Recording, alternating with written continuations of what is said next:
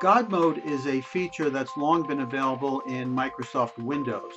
Through God Mode, you can create a folder icon that gives you quick and easy access to most of the key settings in Control Panel.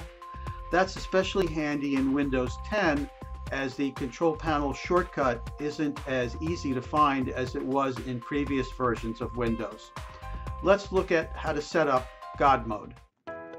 To set up God Mode, first right-click on the Windows desktop, go to New, and select Folder. For the folder name, you need to enter a pretty long and complex string.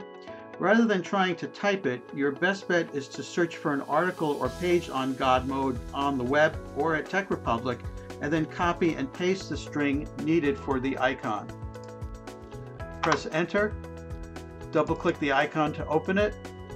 The window that opens displays virtually all the commands in Control Panel organized by category.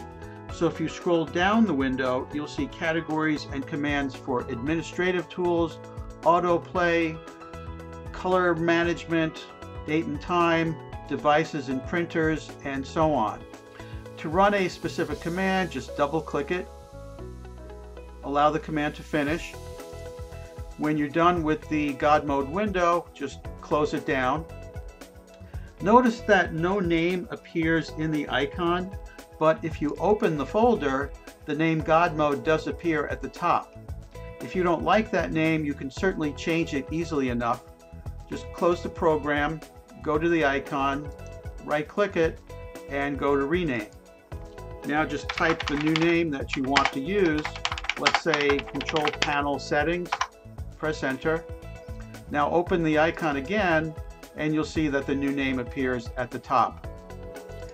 You can move the icon to a different location, but the desktop is probably the handiest spot for it.